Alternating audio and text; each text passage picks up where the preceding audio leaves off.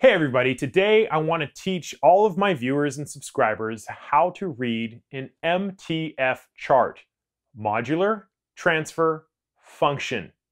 It is the industry standard of how lenses are measured for sharpness. Now, something I like to do when I'm teaching one-on-one in person is I like to ask my students to explain to me in their own words what an MTF chart is. If you think you know, pause the video, say it out loud, and start the video again once you've done so. So I'm going to give you my one-sentence explanation of an MTF chart, which is the measurement of a lens's ability in percentage to transfer an image in terms of sharpness relative to the center of the lens to the outside. So this chart that we see on MTF charts, these are percentage scores. And if we talk specifically about the chart, we have a y-axis, which is the percentage. Sometimes it's expressed as 1 or 100% at the top. And then we have the x-axis, which starts at the center of the lens, and it moves further and further away from the center in millimeters. If we were to use a target such as one black line right next to a white line, there would be a tremendous amount of contrast between those two lines. This is also referred to as a line pair. Now, because glass is not always perfect, in fact, no lens is perfect, but let's say it was a perfect lens and it's able to transfer an image without any loss of sharpness or resolution at all onto a sensor, and it scored 100% all the way through the lens, we would see one straight line at the very tippity top, 100% or 1. And this is also a signal to noise ratio. Relative to the signal, how much noise degraded that signal. So very high performing lenses, we're going to see straighter lines closer to the top. The truth is, however, for photographic lenses, typically the further we get away from the center, there is more degradation, which means that we see these curves that go down. Now, when I say degradation, what am I talking about? Well, in some cases, if you were to take a very clean target, black line close to a white line, take a picture of it and zoom in, we don't always see this perfect black line next to a white line. We see a little bit of fading, maybe a little bit of gray, and there's a little bit of loss of edge fidelity. It becomes a little bit blurry. That's what I'm talking about when I say degradation or a loss of some of the signal. Now, some generalities I can tell you about MTF charts is that if it scores over 0.8, it's considered exceptional, very high performing lens. If there is a score below 0.6, it's pretty average. Now, there are some other very interesting generalities. Typically, primes are sharper than zoom lenses, and the reason is there's fewer elements in prime lenses, and therefore it doesn't have to go through as many lens groupings, and therefore there's less degradation. So if you are a sharpness freak, you're probably going to want to look at primes. Coming back to MTF charts, however, the truth of the matter is most MTF charts do not have a single line that measures lens sharpness. Lens sharpness is typically defined, scientifically at least, as a balance between contrast and resolution. Contrast, to me, is this edge fidelity. It's how clean and how crisp the tonal differences are in edges. And sometimes we can improve this in post-processing. In Photoshop, we can increase the contrast sometimes.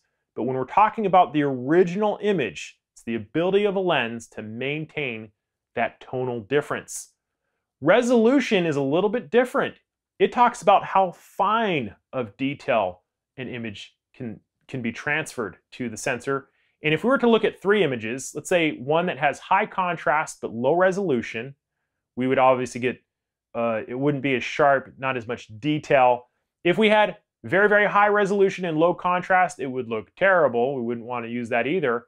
But it's only when we combine the two, contrast, which is edge fidelity, tonal fidelity, combined with detail is when we see this very, very sharp image that's pleasing to the eye, and we zoom in and the edges are all clean and there's lots of detail. That is a very sharp image for the most part. A lot of this is subjective depending on the media that we're publishing in, or what our own personal opinions are and things of that nature. For some people, hey, this lens is great, super sharp, and for other people, it wouldn't be enough. So there's a lot of subjectivity in there.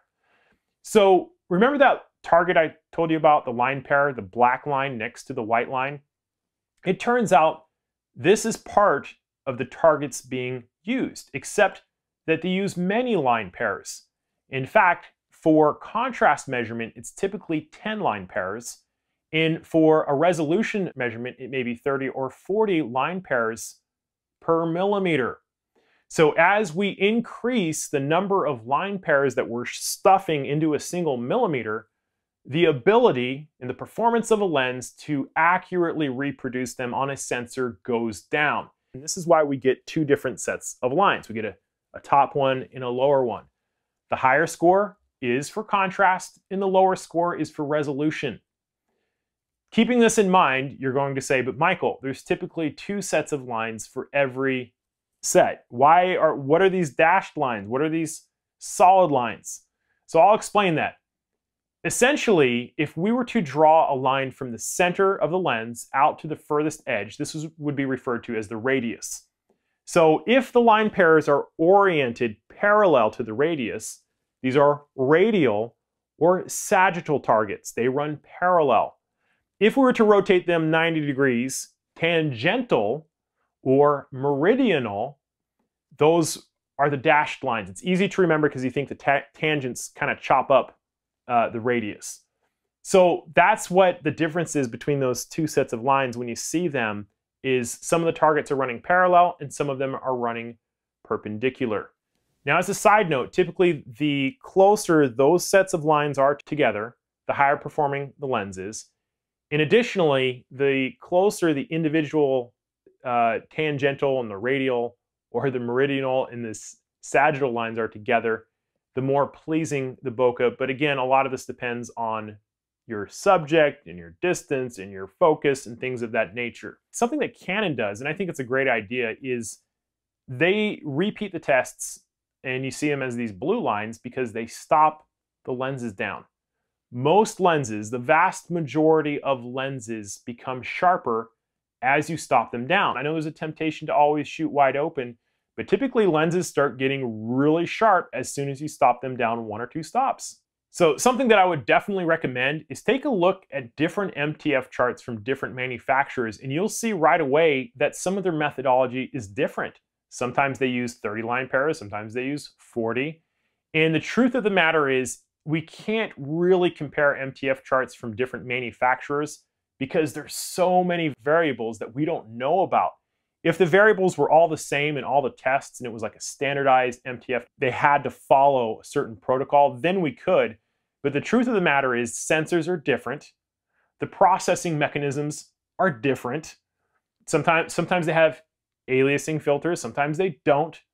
You have X-trans sensors in Fuji cameras, and so there's lots of different things happening within these tests. The sensor design, the pixel pitch, all these things come into play when we're talking about sharpness and resolution. We'll address some of those in future videos. However, probably safe to be able to compare MTF charts from a single manufacturer because the process would be similar enough. Now, one last thing I gotta warn you guys about is that some of the tests are theoretical. Okay, so they're tested by a computer model. And other MTF charts are physical, where they actually sit down and they test the lens. And some other things you should know is that because we're talking about glass, which is not a perfect material, there's going to be variance even between copies. So if I have a 24 to 72.8 version 2 and you have one, and we take a picture of the same exact thing on the same exact settings, we're not going to see the same exact sharpness performance comparing between lenses, but not only that, within the lens itself. So 4 different corners that could possibly be tested, and there's going to be variance between those. So MTF charts are not perfect. They're not going to be exact or precise, but they can give you a ballpark idea of what you can expect. However, until you test it out on whatever it is your subject matter is that you shoot, you're really not going to know exactly what you have. In any event, that is how to read an MTF chart in my own words, and I hope that you guys would be able to go out and explain it to your photographer friends in a frank, easygoing discussion. Thank you guys for watching, and I'll see you next time. If you found this video helpful, you might be interested in one of my many courses on DSLRs as well as advanced techniques. They're available worldwide by download, and they come with a 100% money-back guarantee. You can order them from the following link.